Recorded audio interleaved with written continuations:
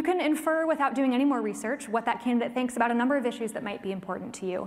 So these group labels can help you make judgments about what candidates will do and care about and how they'll vote at a really minimal informational cost.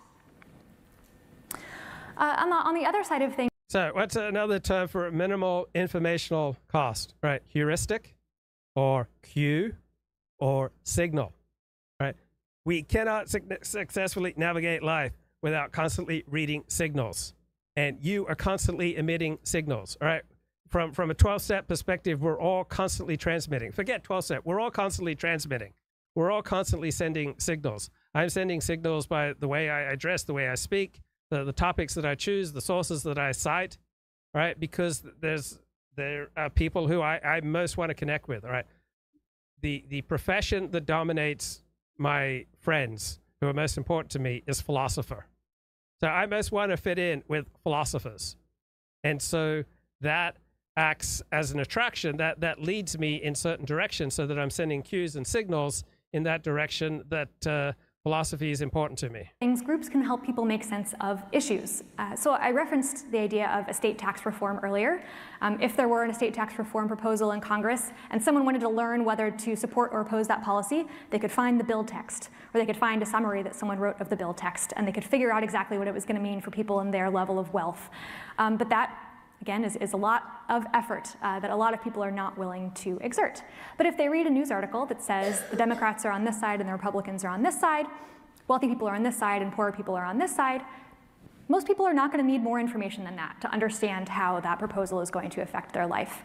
So again, this is a real time-saving, informationally useful piece of strategy that people can use to make sense of politics. Right.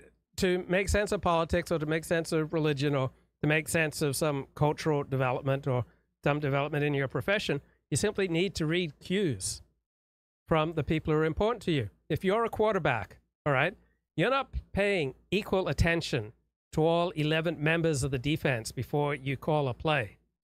All right, most quarterbacks, they go to the line of scrimmage with two plays. There's one that's drawn up, and then there's another one that they can audible into.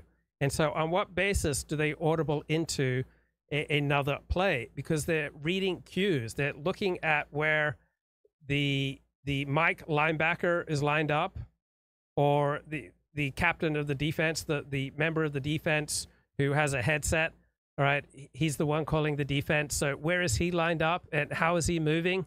And what do you think are his tendencies? So an NFL quarterback will tend to dominantly drill into with his perspective. He'll keep his eye on primarily one member of the defense. And that's how he will get a read for the type of play that he wants to call. And so we're all looking for those cues, those signals. And the most important one is, how will this place me with the people who are most important to me? If you have good relations with the people who are most important to you, you will have a blessed and happy and effective and likely prosperous life. Just to underscore this, I want to give what I think is a really useful example. Please don't try to read all of this. I'm going to tell you what it says. So I mentioned before that when people answer the same survey question a year or two apart, they often give really different answers. And part of the reason is that when you ask people about some general... And another part of the reason is that what incentive do people have who answer these kind of surveys to give it their best effort? Right? They have virtually no incentive to give it their best effort. So these responses are likely going to be shoddy unless they are strongly incentivized to do their best. Policy like housing or the estate tax, they don't generally have clear ideas about what that means for their life, for the groups that they care about. Like we saw before, it's generally this mix of different considerations. But once people know where the parties stand on these issues, they have a much clearer sense of people like me support this and people not like me support this. And so if you look at the relationship between people's attitudes in 1 year and a year or two. People like me.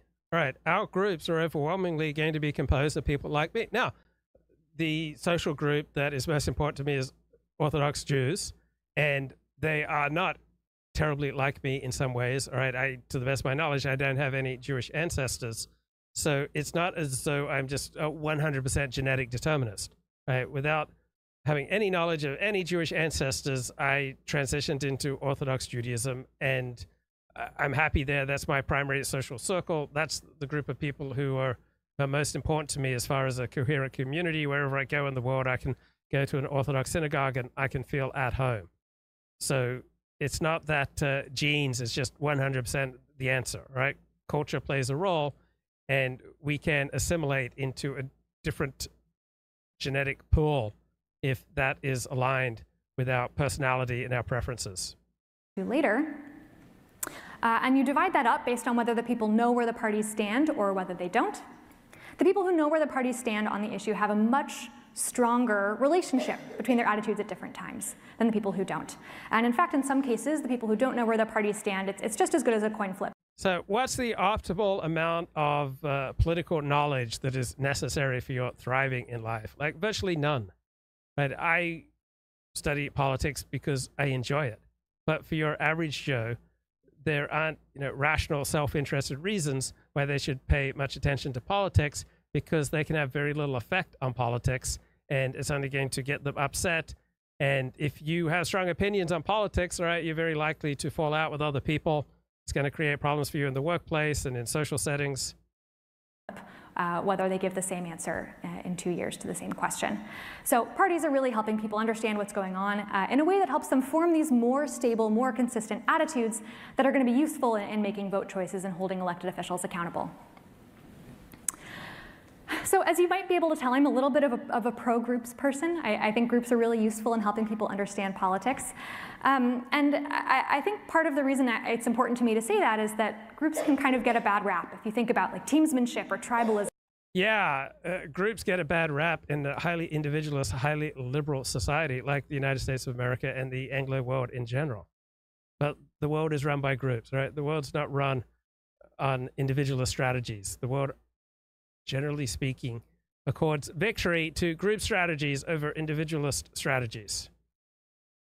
And what receives rhetorical privilege frequently does not accord with reality, right? The world runs on hierarchy, not on democracy, even though democracy gets rhetorical privilege.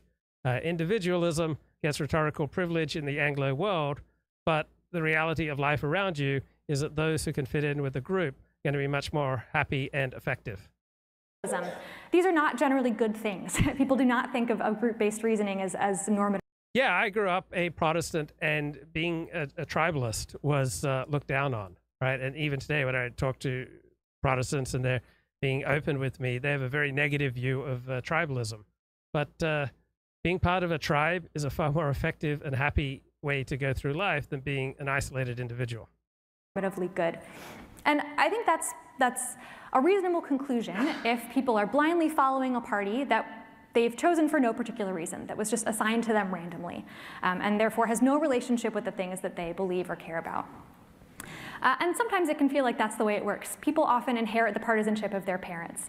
Here's a plot from Pew showing that among Republican parents, 81% of their teenage children are Republicans. So maybe if you just got your partisanship straight from your parents and are following all of its policy prescriptions, it's a little bit silly to just follow your party's beliefs. But what research shows is that as people enter their 20s and 30s, they tend to break out of these kind of inherited partisanship and inherited religious affiliations. And they tend to choose groups to align with that more closely match their independent values and how they see the world.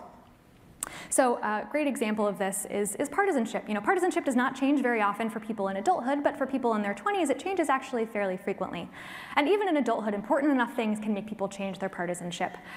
For example, in the 1970s, abortion was not yet really an issue that was on the national partisan stage.